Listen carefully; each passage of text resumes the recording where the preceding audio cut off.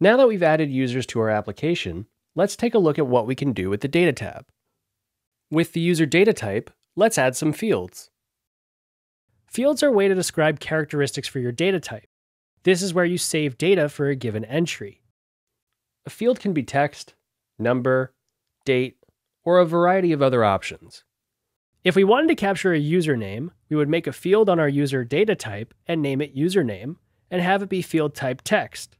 If we wanted to store the age of the user, we would make a field called age and have it be field type number. This is because whatever data we enter for this field, we are now setting an expectation of what it must evaluate to.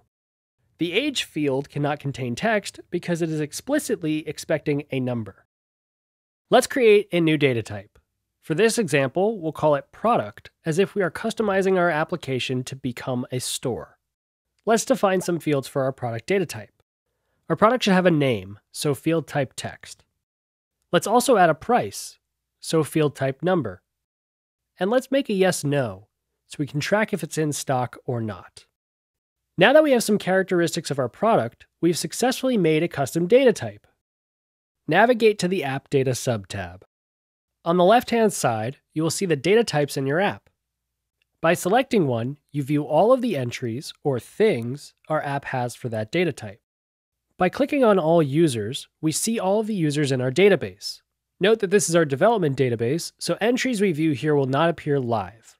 To see our live database, click here. If you are familiar with spreadsheets, App Data will feel right at home.